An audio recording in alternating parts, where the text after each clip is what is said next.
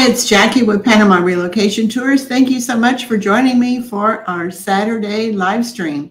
Today, I'll be talking about driving in Panama, and it's kind of divided into two areas. There's driving in Panama City, which is a whole different animal than driving in the rest of the country. But before I get started, just for the benefit of those that are new to our channel, I want to give you a little bit of background about Panama Relocation Tours. Since 2010, we've offered all-inclusive 6-day, 7-night relocation tours that take you all across the country to show you the most popular places to live. You'll meet immigration attorneys, real estate agents, learn about insurance, pet relocation, finding a rental, buying a car, getting health insurance, all the things you need to know to have a smooth move to Panama. For those that know that you want to live in just a certain place, we also offer private tours of just specific areas in Panama. And for those that prefer to not do a tour at all, we have what we call our online guide, or the complete Panama relocation guide, which is basically a home study course. It has the same information that you get on a tour, but it's all online. You can see that on our website, PanamaRelocationTours.com. And at the top, click on Online Guide. If you're interested in the tours, click on the Tours tab, and you'll see both private tours and our group tours as well. So we have quite a few people here. We have our regulars. I have Chuck and Debbie are our moderators today. So thank you very much, Debbie and Chuck, for being here to be a moderator. There's so many conversations that are going on over on the side, and for me to pay attention to what I'm saying and also take care of any questions that come in on the side chat window, it's a little bit hard for me to do. So I recruited Chuck and Debbie to help with that process and also monitor the conversations. So first of all, to talk about driving in Panama, let me just say that in Panama City, I won't drive.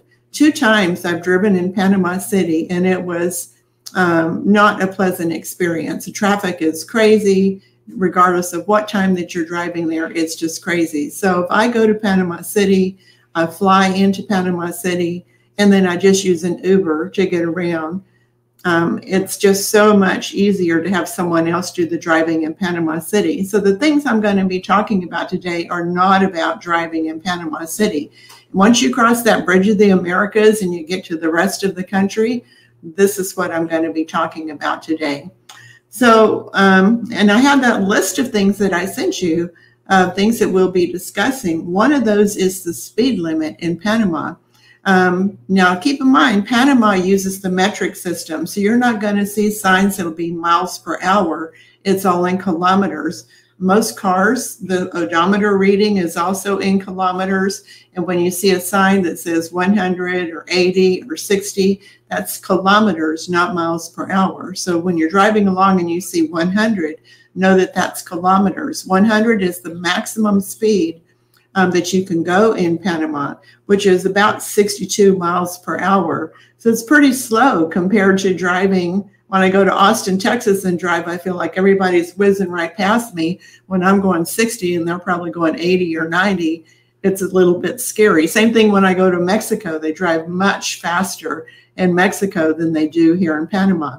So the maximum speed is 100 kilometers. However, the main road that goes from east-west in the country is called the Pan American Highway. And along the Pan American Highway, there's a lot of little towns that you'll see. So as you're coming into town, you'll see a sign that says reduce your velocity. It doesn't tell you what to reduce it to. It's just telling you to slow down because you're coming into town.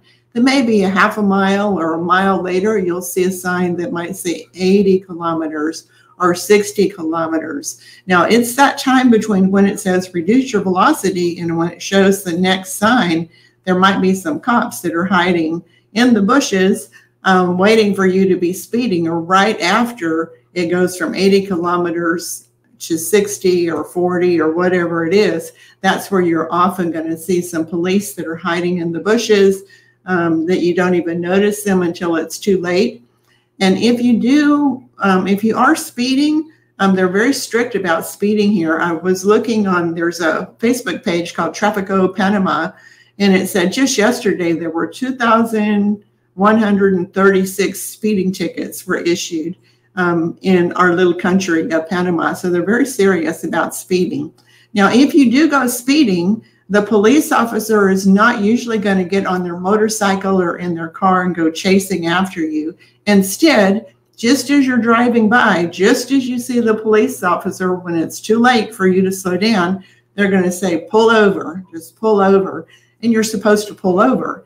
So one of three things are going to happen whenever you pull over.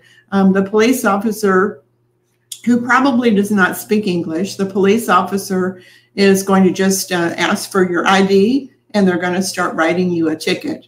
And a speeding ticket is about $150 US, so it's quite expensive for speeding tickets. Depending on how fast you're going, it could be even more than that. So you might just get a ticket. And there is a way to pay your ticket online. We have information about that in our online guide. The other thing that might happen, and you'll notice someone made a comment, this happened to them just yesterday, is they were in an area where it was 80 kilometers, but they were going 90. Police officer says, pull over. And the police officer said, well, you can either get a ticket or you can just pay $20 right now. So basically that's called a bribe. You're bribing the cop, give him $20 now so you don't get that $150 ticket. Now, of course, it's against the law for the police officer to ask you for that $20 and for you to give him the $20 and participate in the bribe. But it's up to you. You can decide, do I want to go ahead and pay the $20 and not have to deal with a ticket? Or do I want to tell them, just give me the ticket? I don't have $20 to give to you right now. The other thing is if you give them, let's say that it's $20 and all you have is a $100 bill in your wallet, they're going to say they don't have any change. No cambio means no change. So it's a good idea to keep some ones and fives and tens, maybe not in your wallet, but just in the glove box or somewhere in your car in case you do decide you want to participate in the bribing situation. So I've had both things happen to me. Shortly after I moved to Panama, my husband and I were going to go to PriceSmart, and it was Good Friday. I wasn't even thinking that something would be closed on Good Friday, but Panama is a very religious country, and a lot of things were closed on Good Friday. So we pulled into the parking lot of PriceSmart, which is like a Costco, and realized that there was no other cars there, that they were closed. So we got out of the parking lot and got back on the Pan American Highway. A few minutes later, police officer says, pull over. And it was one of those situations where he asked for my ID and he just started writing the ticket. And I'm trying to tell him, and I have my Google Translator out because my Spanish was not very good then, to tell him, I wasn't speeding. And so there is an emergency helpline that you can subscribe to here in Panama. I have one called Rodney Direct. It's about $90 a year, I believe. And anytime you get into a traffic situation, get a wreck, have a flat tire, run out of gas, get pulled over by the cops and you can't communicate, you can call Rodney and they'll translate for you. They'll communicate for you. So I called Rodney and I said, I was not speeding. I don't know why in the world he's writing me a ticket. And they pulled me over because they said I did an illegal U-turn. You can't do a U-turn on the Pan American Highway. When in fact, I didn't do a U-turn. I went all the way into the PriceSmart parking lot, which is like a block away from the Pan American Highway. Then I got back on the Pan American Highway. But I got a ticket anyway. It was a $150 ticket for doing a U-turn on the Pan American Highway. So that's another thing you need to know. No U-turns on the Pan American Highway. Along the road, you'll see some signs that say Returno, R-E-T-U-R-N-O. And do you need to go to that Returno if you need to turn around and go back? Even if there's places where you could potentially do a U-turn on the Pan American Highway, don't do it. It's better to go to the next Returno, which is not going to be very far away. And you can turn around and go back the other direction if you need to. So it just started pouring down rain here, right on time, 5 o'clock in the rainy season. That's when it starts raining here. So hopefully I don't lose electricity, but if I do for some reason, then you'll understand why. It seems just fine right now. It's just raining outside. So understand that whenever you're driving along, you need to pay attention to the signs. what the speed limit is. And it could say 100 kilometers, and then it will say reduce your velocity, and it could go down to 80, it could go down to 60, it could go down to 40.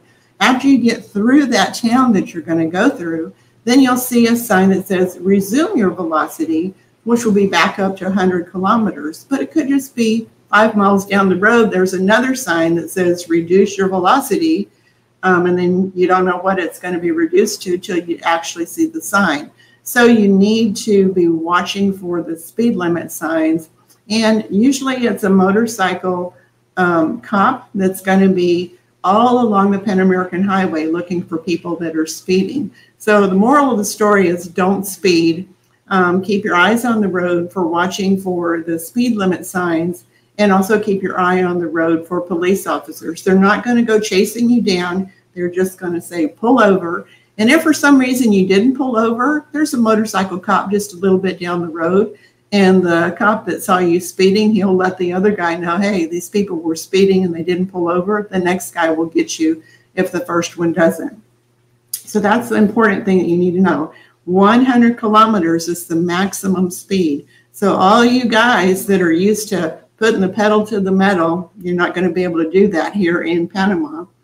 The other thing that you need to always have in your car if you get pulled over is they're going to want to see your driver's license. And if you don't have a Panama driver's license, you have to show your passport.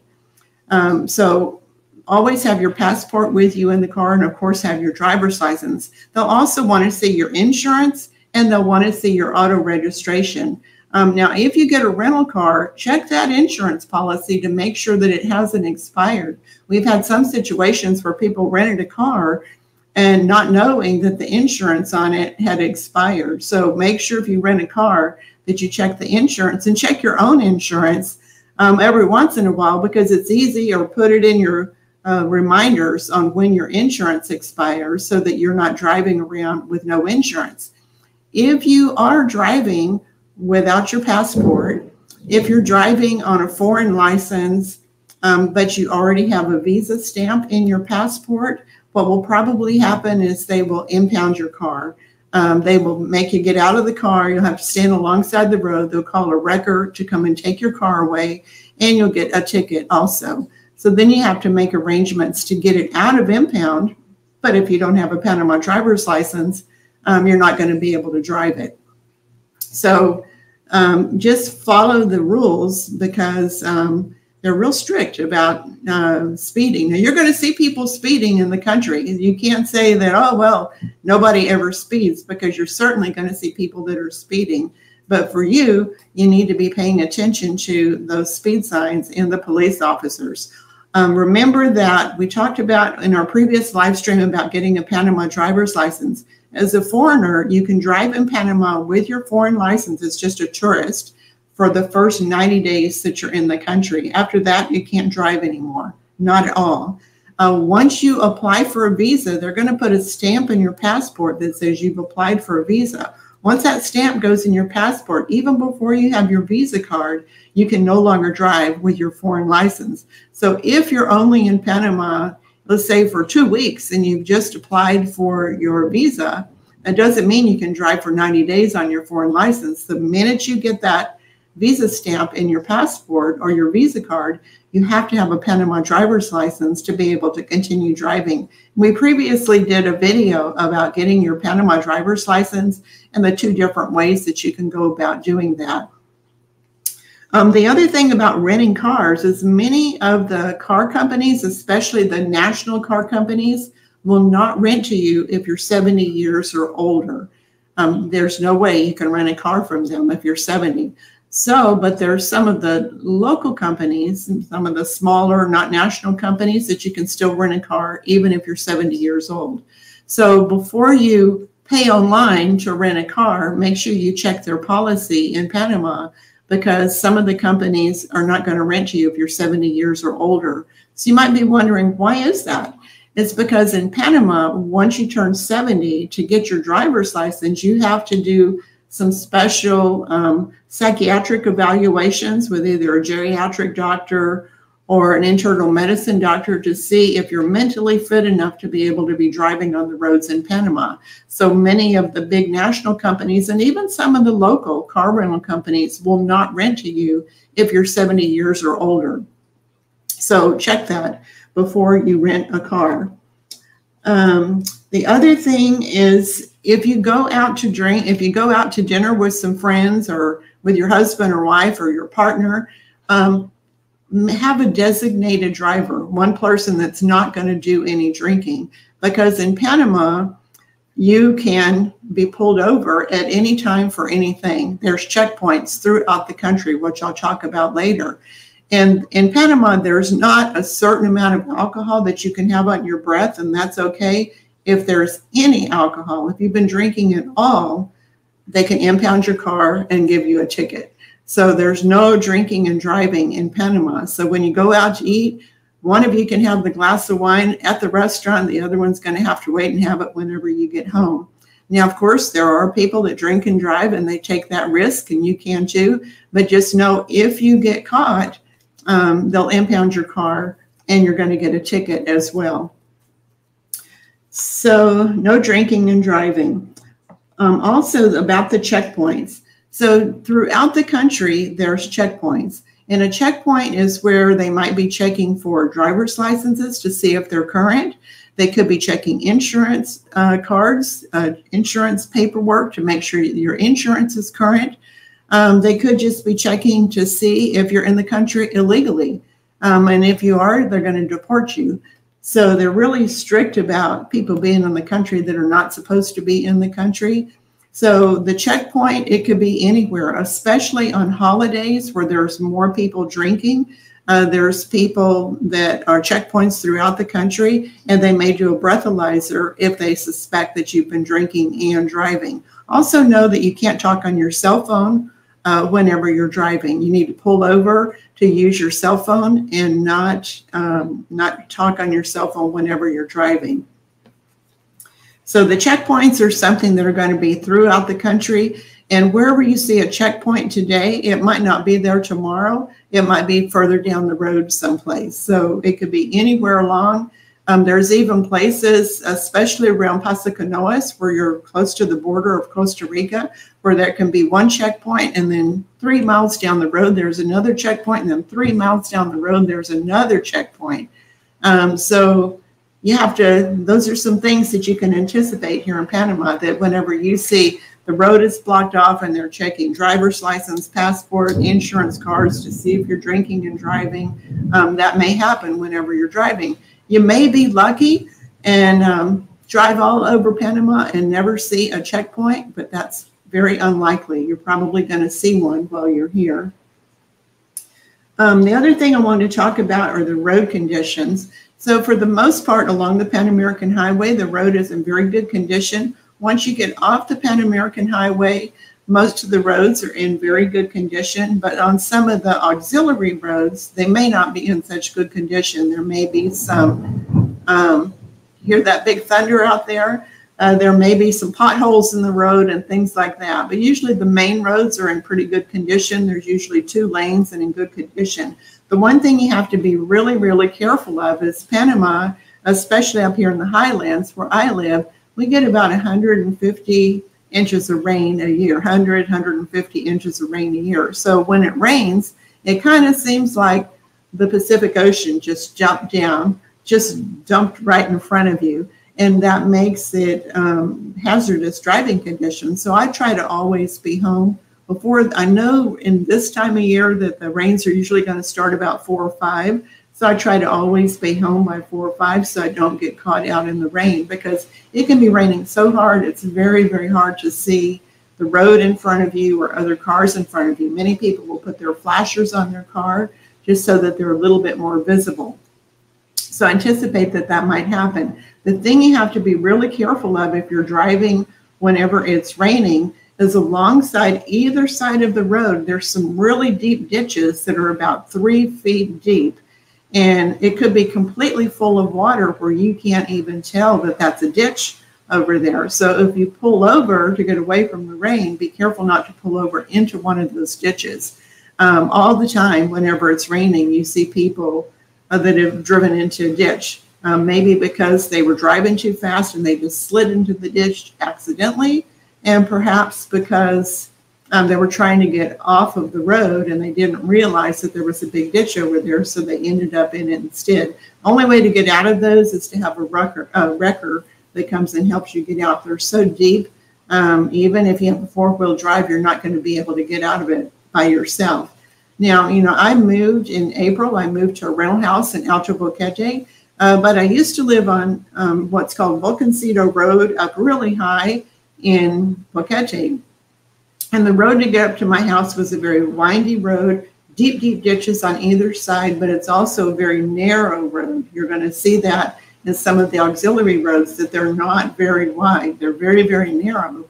So that can make it a little bit scary when you're first driving on such a narrow road with sometimes some blind curves that you have to go around and you don't know if anybody's over there. So just be very, very aware of all the different driving conditions here, and go slow on a road that you're not familiar with. Even if it says you can go 80 kilometers, go 60 kilometers or even less than that. You don't have to go 80 just because it says 80, but you need to be careful, especially if you're on a road that you're not familiar with. Auxiliary roads can be very, very narrow where you think there's no way two cars can fit down this road at exactly the same time, but they barely do.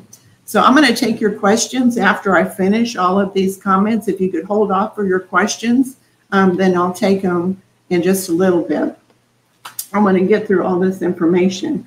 The other thing you have to be careful of, and especially towns like in Panama City and also in David, and even in Boquete, we have this situation too, is some of the roads are one-way roads. And there's no sign that says it's a one-way road. You just kind of look down there and you see that all the cars are parked in a certain direction, which might be facing you. So you shouldn't be driving down that road. So watch out for one-way roads, especially in David, in Boquete, and in Panama City, in Santiago, in Chitre. You have to watch out for the one-way roads. And once again, if you're just going slow and you don't rush around, then you're going to be able to spot that one-way road and avoid it before you drive down there. So I talked about that if you get pulled over, that you may just start writing a ticket. The police officer may say that you'll give me some money now and you won't get a ticket, or they might just let you go. So I've had all those situations. I told you about my U-turn, which I didn't actually do on the Pan American Highway. There was another time that me and some of my girlfriends, we went to Bocas del Toro for a girls' weekend out over in Bocas. And on the way back, we were driving back on a Sunday, and it said 70 kilometers. We were going 70 kilometers, and we pulled around a corner, and all of a sudden, it was a school zone, which is like 40 kilometers in a school zone on a Sunday. And the police officer pulled me over because I was going 70 through a school zone on a Sunday. And he played that trick that he wanted to see my passport, my visa, everything that I had, driver's license and auto registration, insurance. He wanted to see all of those things. And basically, he took all that stuff. He was in possession of that. I was not.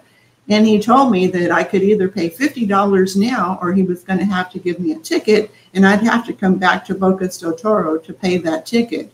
Well, I didn't have $50. I said, I don't have $50. We just spent all of our money in Bocas. And between us, we were all able to gather up about $30. And I said, we've got $30 and that's all we can give you.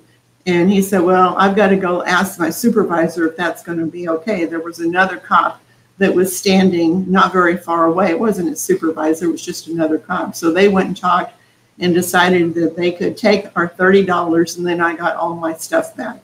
So I participated in a bribe. Yes, I did it because I didn't want to get a ticket, and I didn't want to have to go back to Bocas to pay it. The rules have changed now that you can pay a ticket online, but whenever that happened, which was like 2013, you had to go to the province where you got the ticket to pay the ticket. So people were much more likely to pay a bribe than they were. Now, I would recommend that you not offer the bribe. don't, if the police officer is just starting to write a ticket, it's pretty much too late at that point. You should not be the one that says, hey, can I just give you $20 now and not get a ticket. Let them do the asking for that instead of you doing it, because you never know if it's a setup, that they could be setting you up and saying, well, they tried to bribe me, and then they could haul you off to jail. So you surely don't want that to happen. So it's a situation you need to be careful of. If the police officer offers it, it's up to you if you decide to participate or not, but you should not be the one that's going to be offering it. So I've been here, 13 years. And in the 13 years, I've only had 2 times, and I do a lot of driving, I've only had 2 times that a police officer has pulled that, give me the money now. In December, I think it was in December, I was driving from Boquete to Valle, and I got pulled over, and he showed me on the radar that I was going 80 in a 70-kilometer zone. And I didn't notice that it had, I must have looked down or blinked for a minute, and I didn't notice that the speed limit had changed, because usually I'm real good about that. But he pulled me over, and he said that I could either give him $50 now or I could get a ticket. Which would I prefer? And I said, well, I don't have $50, and I gave him $20, and he wrote me a receipt. He actually gave me a receipt for the $20 that I paid him, like that made it official or something. So things like this are going to happen, and I just want you to be prepared for it. And remember that if you are speeding, or that they see you talking on their cell phone, they're not going to get on their little motorcycle and go chasing after you. They're just going to motion for you to pull over. And if they do motion for you to pull over, you need to do it, because they've already taken a picture of your driver's license, and they could, they'll notify the cops down the road, and eventually they're going to catch you. So just go ahead and give in and get pulled over. Some other things I wanted to talk about are parking and stop signs. So whenever you see stop signs, of course, you're supposed to stop, but not everybody stops at a stop sign. So you have to be extra, extra careful if you're coming up on a stop sign, or if you're coming up on an intersection, because even if the other people have a stop sign, it doesn't mean they're going to stop. They might just keep on going. Especially in like downtown David, it's a really big problem, because people just ignore the stop signs, it seems like, in David, or they barely stop and then they just keep on going, and they're not really paying attention to look both ways. So when you come up on an intersection, be especially careful, because the other people driving, you might do the right thing, but the other people driving may go right through that stop sign. So that's where most accidents happen, is at a stop sign. And then I wanted to talk about parking. So, part of driving is you're usually going from point A to point B, and when you get to point B, then you need to park. Like you're going to the grocery store, you're going to a restaurant, you're going shopping at a mall or something like that. So parking in many of the towns here is very limited. There's not a lot of parking. For example, I went to a restaurant today, and they had seating for about 30 or 40 people at the restaurant, and there's exactly 3 parking places in front. And they're very narrow, very, very narrow parking places. After I finished at the restaurant, I went to Organica, which is like a miniature Whole Foods, to get some Ezekiel bread and a couple of other things. And the parking places are super narrow. So and I have a pretty big car, so they're really, really narrow, and it can be, you can be really close to the other people where they bang their car into your car. So sometimes you're going to have to park a little bit further away and just walk to avoid parking in these super narrow parking places, and avoid big thunder, and avoid people banging into you. So stop signs, I talked about that. The other thing that you'll see at stop signs, yes, you're supposed to be stopped, but some of the things you'll see at a stop sign is if someone's wanting to get across the road, and maybe there's no traffic going this way, but there's a lot of traffic going the other way. People will just pull out in the road, and they'll block one side until they can get through to the other side. So we call that the push through. And you'll probably learn how to do that yourself, because sometimes that's just about the only way you're going to be getting across the road, is to just do a push through. So let me see if I've covered all the things on my list here. I'm going to open it up for your questions in just a little bit. And if you have a question, then you need to put 3 question marks in front of your question so that I can quickly and easily identify it as a question. Of course, here's another thunder. So when we say it rains here, it is pouring down rain. Like right now, I can't even see my neighbor's house. It's raining that hard, and then you can hear what the thunder's like. Hopefully the electricity stays on, but we'll just keep on trying that hopefully it stays on. So someone had asked earlier if there's a service like AAA that you can call. So we don't have AAA in Panama. Of course, you can always call 911 here in Panama, especially if you have a Panama cell phone. If you have a foreign cell phone that you're using, you're going to have a hard time calling 911 using it. So, but if you have a wreck, if you run out of gas, if the police pull you over and you don't know what in the world they're saying and they're trying to take your car away from you, so what are you going to do? We have several different services here in Panama, and it's kind of a AAA and a 911 all rolled into one. I subscribe to one called Rodney Direct. There's also, and he covers all of Panama. There's also one in Coronado. I think it's called Coronado Hotline or Panama Hotline. That's what it's called. I have details about it in the online guide, but it's an annual subscription. I pay $90 a year, and they assign you a number. And then you go on their website and you fill out, this is this is who I am. These are my emergency contacts. If anything were to happen to me, these are directions to get to my house, because many houses here do not have a address. So you have to give directions on how to get to your house. If you've got pets, you can list who your pet sitter is in case. You can use them if you need to call an ambulance, the police, the fire department, if you have an automobile accident. People have used them when they got locked out of their house and they needed a locksmith. So anytime you have some kind of emergency comes up, then that's who you can call. I had an automobile accident a few years ago, and I called them. You can check our website, PanamaRelocationTours.com, for just write in the word accident, and you can see the article, what to do if you have an automobile accident in Panama, which goes right along with driving in Panama. I would highly suggest that you read it. Can you guys hear that thunder? It's just rolling over here.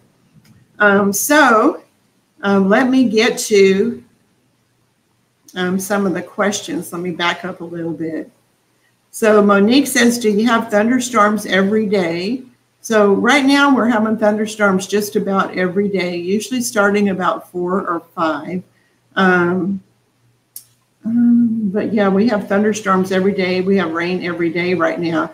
Now, probably in July and August, it'll lessen up. We won't have as much rain. But then starting in September, October, and November, we'll go back to having thunderstorms and rain just about every day. The great thing about the rain are 2 things. One, it keeps everything lush and green and beautiful. The other thing, it keeps all of the lakes and reservoirs full. And we use hydroelectric to generate electricity here. So that means that we have electricity, we have plenty of drinking water because we have so much rain. But I do, I especially just hate driving in the rain. It can just be dangerous, and some people are going too fast and they get hydroplaned on the road. That's when you see a lot of accidents whenever it's raining. So, Wilfredo, what is the car insurance like? So it depends on if your car is more than 10 years old, you can only get liability insurance, which is going to be like $400 a year for liability insurance. By the way, all cars are required to have liability insurance. If you have a newer car, then you can get full coverage. My car is a 2020 Santa Fe, Hyundai Santa Fe, and my insurance for full coverage is $650 a year. So insurance is super affordable. Brian wants to know, are off-road vehicles or side-by-sides allowed on the roads? How about small scooters? So all of those things are allowed on the road, but only if they have a license plate. You can go, off-road without a license plate, but if you're going to be on a public road, they have to have a license plate. For them to get a license plate, you have to have an annual inspection. And we have all the information about how to get a car inspection. Very unique situation here in Panama for getting your cars inspected. You'll also need a driver's license to be able to drive small scooter, off-road vehicles, or any of those things. Mike wants to know, how long does it take to get a driver's license? So to get a Panama driver's license, first of all, you can't get one until you have a visa in Panama. You have to have either your temporary visa or your permanent visa. But then once you get it, if you go the route of getting your license authenticated at the embassy for your country and then re-authenticated at the Ministry of Foreign Affairs, then the next day you can go and get your eye test and your hearing test and get your license. So it could take 2 or 3 days to get a driver's license. If you go the route of getting your driver's license by going to one of the driving schools, it can take a couple of weeks, or 2 or 3 weeks, or even a month for you to get your driver's license if you go that route. Victoria wants to know, is there disabled parking? Extremely rare to see disabled parking, or even handicap parking or anything like that in Panama. At least, in most places, there's just not any parking, period, in a lot of places. And what limited parking, some are going to have an area that's painted blue that's for disabled people that have a disabled sticker in their car, but a lot of places don't even have that. I guess it's not required for all places to have disabled parking space because it's not available everywhere. Penny wants to know, is it difficult to get auto insurance if you're over 70? Is it expensive? It's not difficult to get auto insurance if you're over 70. The insurance is going to cost, they go by not your age, but by the age of the car. So they just go by the car, and the insurance goes with the car. So whoever's driving that car, the car has the insurance, and whoever's driving it has the insurance that goes with the car. It's a little bit more difficult to get a driver's license if you're over 70, but not auto insurance. So Gail wants to know, is hands-free talking on your cell phone okay? Not according to the law. You're not supposed to be talking on the cell phone at all because that's distracting you, they say, from paying attention to the road and those speed limits and cops and other traffic and things like that. So you're not supposed to be on the phone at all when you're driving. If you get a phone call, best thing to do is pull over, take the phone call, finish it, and then get back on the road. And Rick wants to know, cost of buying a car in Panama compared to the U.S. prices. So I've bought 4 cars since I've been in Panama, 4 or 5 cars since I've been in Panama. And every single time I bought the car, I looked on like Kelley Blue Book to see what would that car cost in the U.S. compared to in Panama. The price is almost exactly the same, sometimes a little bit less in Panama. So it doesn't cost more. And Jeanette, by the way, if anybody has a question, you can put 3 question marks in front of your question and type it into the chat window, and I'll be taking questions for a little bit longer. If I use my old phone from Canada and buy a SIM card, can I get internet access for the month I'm in Panama? Yes, you can. You can get a SIM here for usually less than $5, and you can just pay for 1 month for you to have service while you're here. Also check with your Canadian cell phone provider. They may have a special plan that you can use whenever you're traveling internationally, and that may be a better way to go. The other thing you should know about cell phones in Panama is everybody here uses WhatsApp. When you're talking to your attorney, they use WhatsApp. When you're going to call your doctor to make an appointment, they use WhatsApp. Whenever you need your gardener to come over, your housekeeper to come over, you do everything with WhatsApp. So phone calls and making phone calls is not so popular here, but WhatsApp definitely is. Good question, Hayden. Does Panama have a point system for tickets affecting insurance? So Panama does have a point system for it's not going to affect your insurance, but what it's going to affect is you actually having a driver's license. 3 tickets and you're out.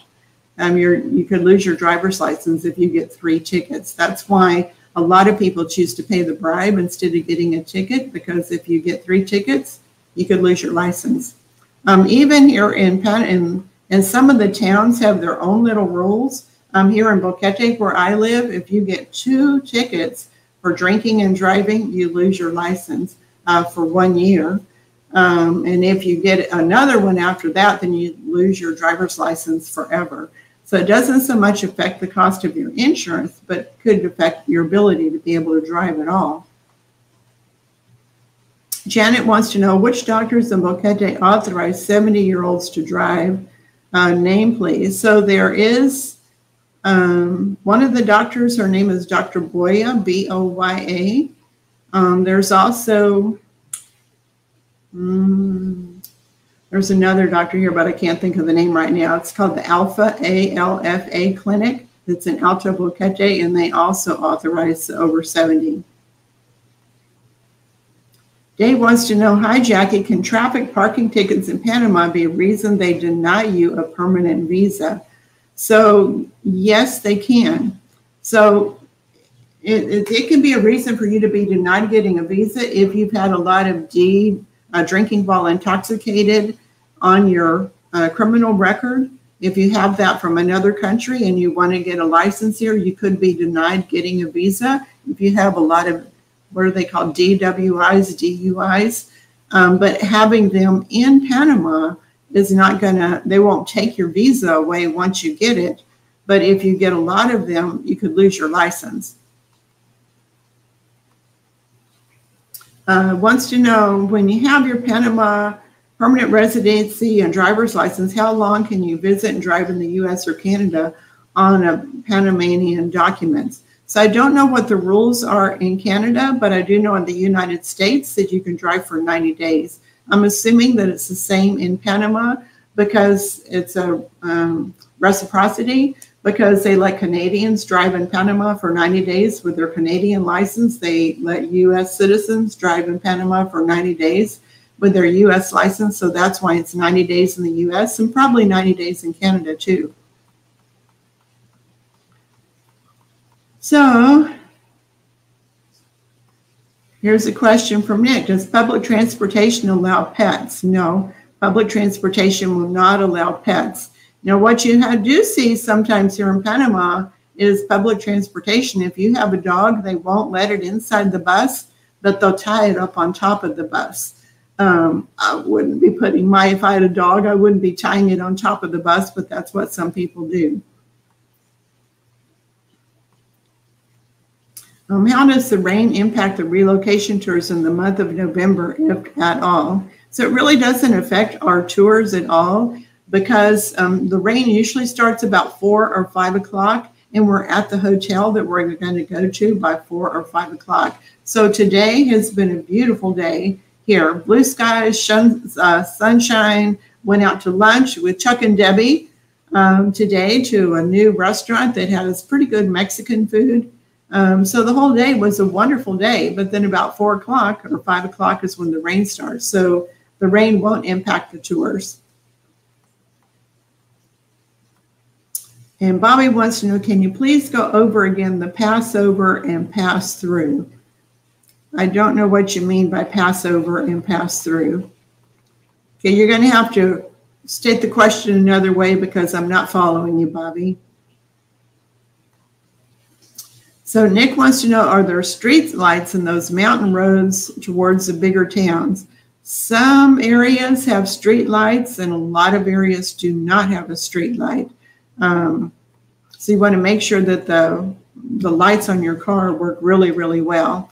Once again, just try to be home. I would say, unless you're real comfortable with driving in the rain, which I'm not, try to be home before the rain starts about 5 o'clock. That's going to interfere with your evening entertainment of wanting to go to some bar that's having live music that doesn't even start until 7 o'clock. It may happen, though, that by the time the band is finished playing at 9 o'clock, the rains have already stopped. So whenever you're driving home, then you're not driving home in the rain. Me personally, I just try to be home by 5 and I stay home by 4 or 5. When you have your Panama permanent residence and Panama driver's license, how long? Oh, we already did that question. Sorry about that. Let me try to find some other questions here.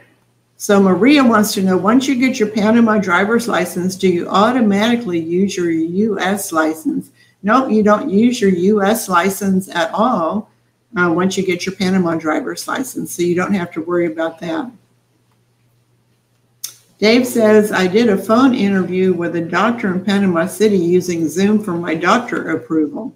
There you go. Yeah, you can do that. There are some doctors that will do it. There's doctors throughout the country that you can go to get your over 70 approval for getting your license.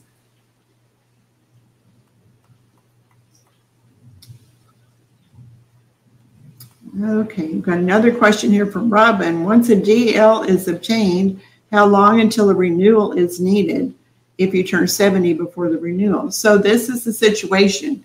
In Panama, once you get your driver's license before 70 years old, then it's good for 4 years. And then you're going to have to renew it at the end of the 4 years. But if you're 70 years old, when you get your driver's license, then you have to renew your driver's license every 2 years. And every 2 years, you're not going to have to do the authentication at the embassy and all that stuff again, but you will, if you're 70 or older, have to go to the doctor, psychiatric evaluation, and do the vision test and hearing test every 2 years if you're 70 or older. By the way, whenever you turn 85 years old in Panama, not only are you going to have to do the psychiatric evaluation and the hearing test and the vision test, but they also make you do a driving test to see if you can do parallel parking, see if you can pull into a parking place and out without hitting the car next to you, and to see if you know how to use the brakes well on the car.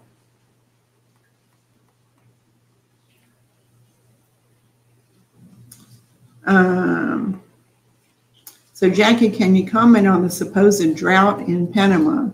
Well, I've been reading about this drought in Panama, but I can tell you in Panama, we're getting plenty of rain. So whoever's writing those articles must not be living in Panama. Cal says, I've been watching PRT videos, and as I understand it, once I apply for my Friendly Nation visa and my passport is stamped, I cannot get my license for 2 years when I have my permanent visa. Is that correct? No, that's not correct. As soon as you get that stamp on your passport and you get your temporary visa card for your Friendly Nation visa, at that time, you can get your Panama driver's license. Now, when you get your permanent visa, you're going to have to renew your Panama driver's license when you get your permanent visa. Same thing if you, let's say you got a pensionado visa where you get your temporary visa, then within 6 months, you're going to get your permanent visa. When you get your temporary visa, you can go ahead and get a Panama driver's license at that time. But whenever you get your permanent visa, within 6 months, you still have to renew your Panama driver's license, because your driver's license is only good as long as your visa is good for. So if your temporary visa is good for 6 months, your driver's license is good for 6 months. If your temporary visa is good for 2 years with the Friendly Nation visa, then your driver's license is only good for 2 years. So it has to be renewed when you get your permanent. But it's easy to do. The renewal part's super easy. It takes about 30 minutes, and you also get a discount. If you're jubilado age, 55 for women and 60 for men, you get 10% off when you renew your driver's license. So I hope that answers your questions. We have a lot more information about driving in Panama, getting your driver's license, getting car insurance. We have recommendations in the online guide, and you'll also get it during your Panama relocation tour on which insurance agents to use. The insurance agents we use have proven over and over again to give the best prices and really good service. Some insurance agents here, they bump up the price a little bit for expats, and agents we work with, they don't play those games. So I've got one more question I'm going to take here.